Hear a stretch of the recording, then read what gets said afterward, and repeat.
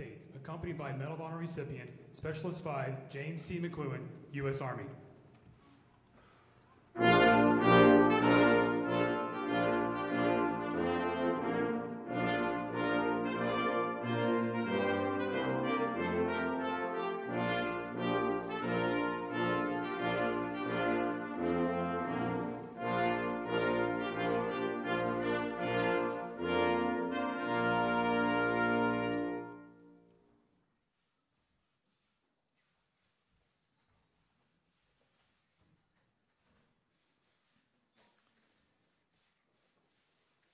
Let us gather in these sacred words.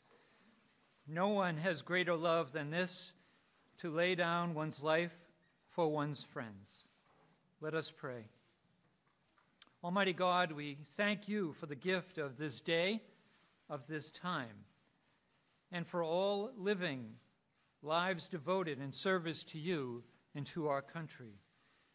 Our hearts are especially grateful today for the courage, honor, and extraordinary service of Specialist James McLuhan, whose repeated acts of bravery convey to us a true understanding of the value of life.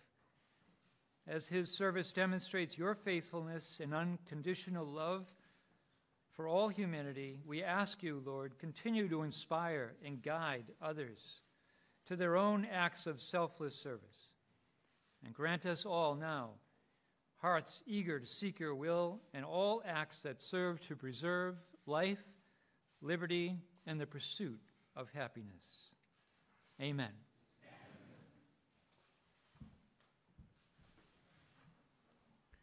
Thank you very much. Please be seated.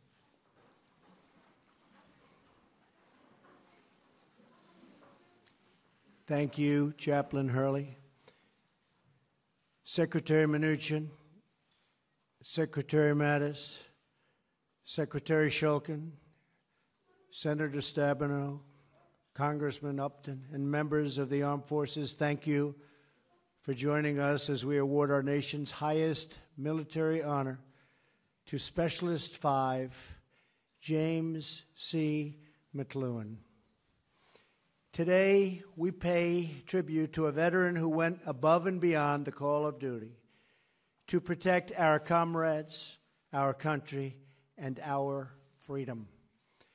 Joining Jim today is his wife, Cherie, his brothers, Mike and Tom, his sons, Jamie and Matt, and many other members of his very large and beautiful family.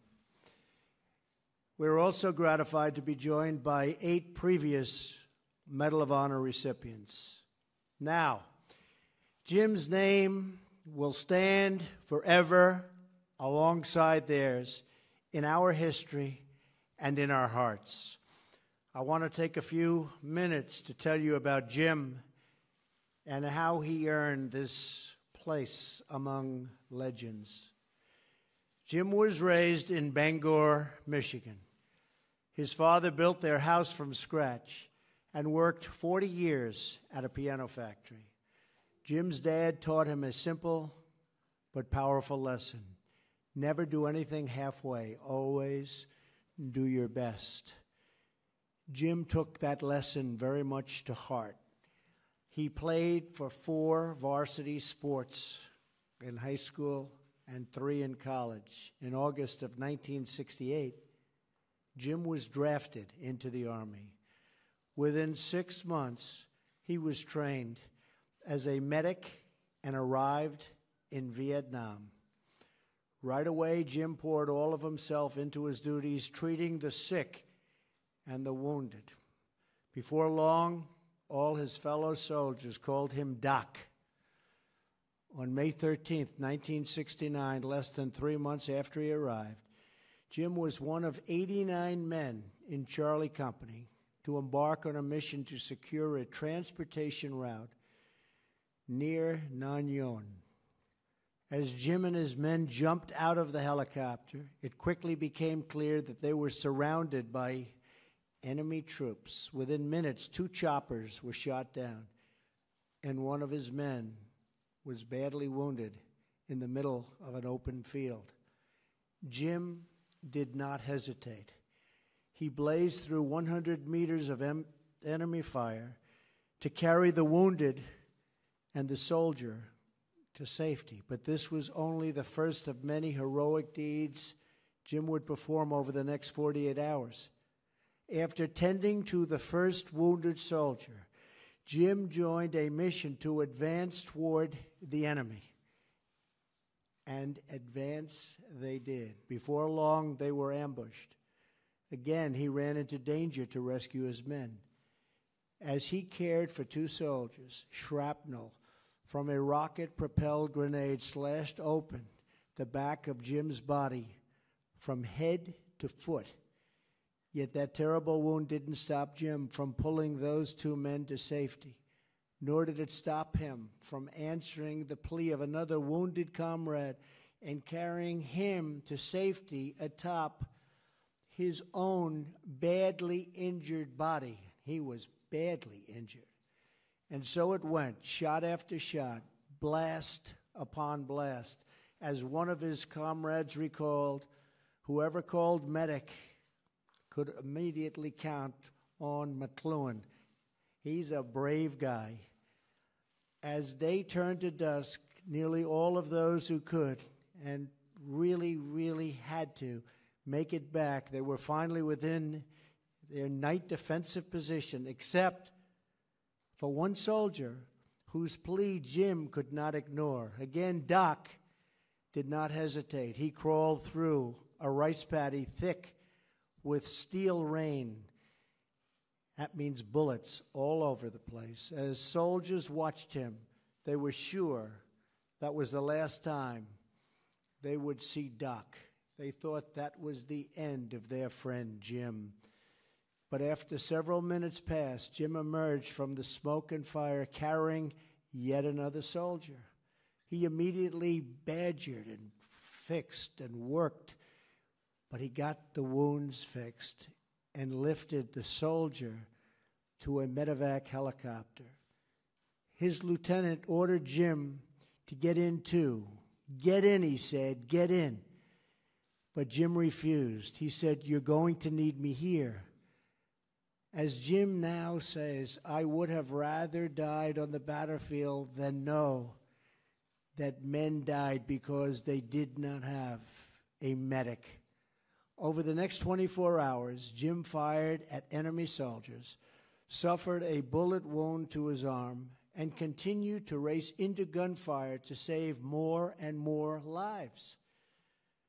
And yet, as night approached again, after nearly 2 days of no food, no water, and no rest, Jim volunteered to hold a blinking light in an open field to signal for a supply drop. He would not yield, he would not rest, he would not stop, and he would not flinch in the face of sure death and definite danger. Though he was thousands of miles from home, it was as if the strength and pride of our whole nation was beating inside of Jim's heart. Jim did what his father had taught him. He gave it his all, and then he just kept giving. In those 48 hours, Jim rescued 10 American soldiers and tended to countless others. He was one of 32 men who fought until the end. They held their ground against more than 2,000 enemy troops. Jim, I know I speak for every person here when I say that we are in awe of your actions and your bravery. But let me tell you one thing and one more story about Jim. On the second day of that bloody fight, Jim found a few soldiers and a fellow soldier who had been shot badly in the stomach. He knew the soldier wouldn't make it if he flung him on the back, so he lifted him up and carried him in his arms. As Jim was carrying the soldier, a thought flashed through his mind. Although Jim had always been very close to his father, he realized that it was not since he had been a young boy that he had told his dad those three very simple but beautiful words, I love you. In that moment, Jim offered up a prayer. He asked God, if you get me out of this hell on earth so I can tell my dad I love him, I'll be the best coach and the best father you could ever ask for. As he prayed, a great peace came over him. And if it was God's will for him to live, he'd keep his promise to God as soon as he had the chance. Jim made it out of that hell on earth. He made it. Here he is. And the first thing he did when he arrived back on American soil was to say those beautiful words, I love you, Dad. I love you. Jim said those words over and over again for the next 22 years until the last time he saw his father, the night before his dad passed on. Today, I'd venture to say his dad is the proudest father in heaven. Jim fought with all of the love and courage in his soul. He was prepared to lay down his life so his brothers in arms could live theirs. With us today are 10 of the men who fought alongside Jim, and 5 of those he saved. To Bill, Randy, Mike, Joe, Kent, Robert, John, Charles, Michael, Orestes, thank you for your service and your sacrifice. Stand up wherever you may be. Where are you? Where are you?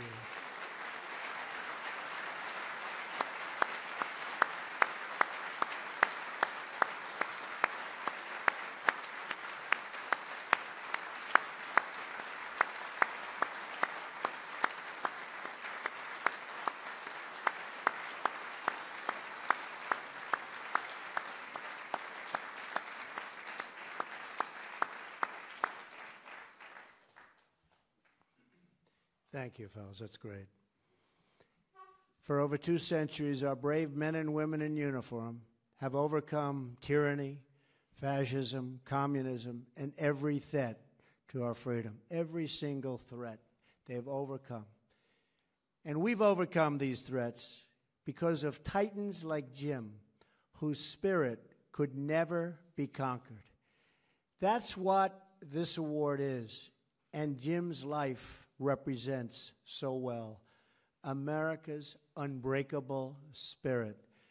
It's been 48 years since Jim's battle in Vietnam. He is now a husband, a father, and a grandfather. He coached high school, football, wrestling, and baseball for 38 years, just like he said he would. And he brought together every member he could find of his beloved Charlie Company. To many people in this room, Specialist 5 McLuhan has always been their friend Jim. To others, he's been coach. To those who bravely served with him in Vietnam, he's still called their doc. To his parents, Scotty and Margaret, both watching from heaven, he will always be their son. But today, 320 million grateful American hearts, Private McLuhan carries one immortal title, and that title is Hero. Specialist 5 McLuhan, we honor you, we salute you, and with God as your witness, we thank you for what you did for all of us.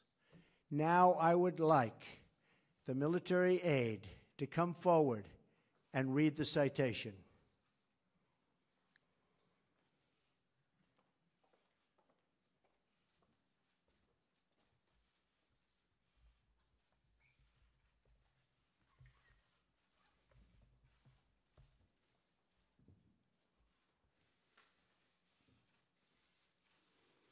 The President of the United States of America, authorized by Act of Congress, March 3, 1863, has awarded in the name of Congress the Medal of Honor to Private First Class James C. McLuhan, United States Army.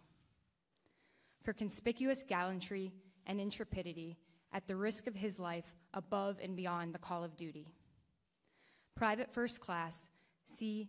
McLuhan distinguished himself by acts of gallantry and intrepidity at the risk of his life above and beyond the call of duty from May 13th through 15th, 1969, while serving as a combat medic with Charlie Company, 3rd Battalion, 21st Infantry, 196th Light Infantry Brigade, Americal Division. The company air assaulted into an area near Tam Kai and New Yon Hill. On May 13th, with complete disregard for his life, he ran 100 meters in an open field through heavy fire to rescue a comrade too injured to move and carried him to safety.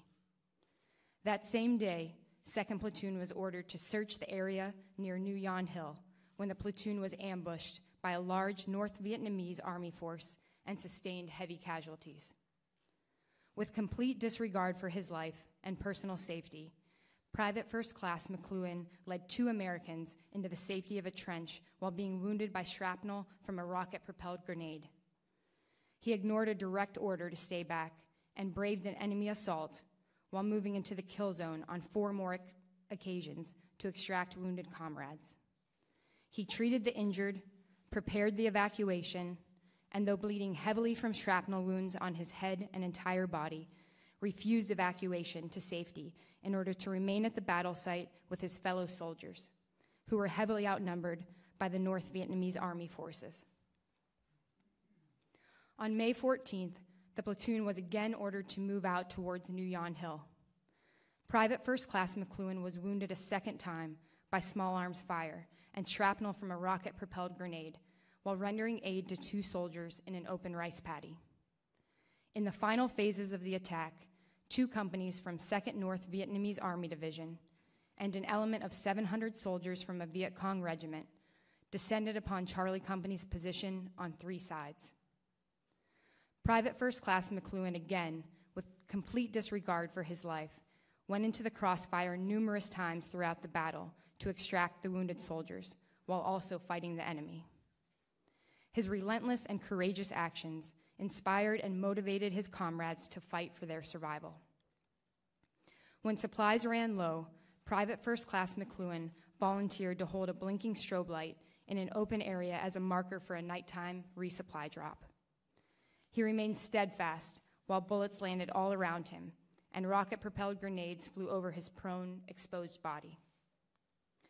During the morning darkness of May 15th, Private First Class McLuhan knocked out a rocket-propelled grenade position with a grenade, fought and eliminated enemy soldiers, treated numerous casualties, kept 2 critically wounded soldiers alive through the night, and organized the dead and wounded for evacuation at daylight.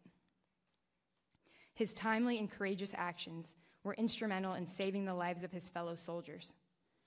Private First Class McLuhan's personal heroism, professional competence, and devotion to duty are in keeping with the highest traditions of the military service and reflect great credit upon himself, the Americal Division, and the United States Army.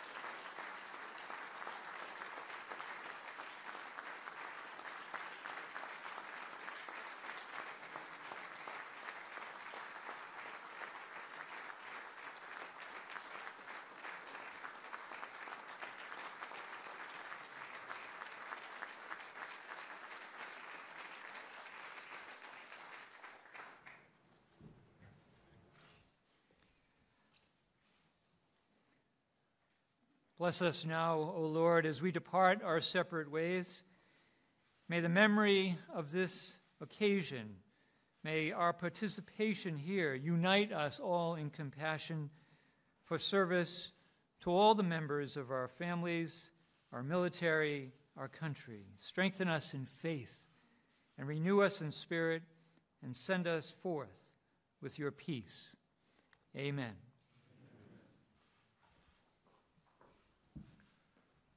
Jim, thank you. God bless you. God bless your family. God bless the United States of America. Thank you, Jim.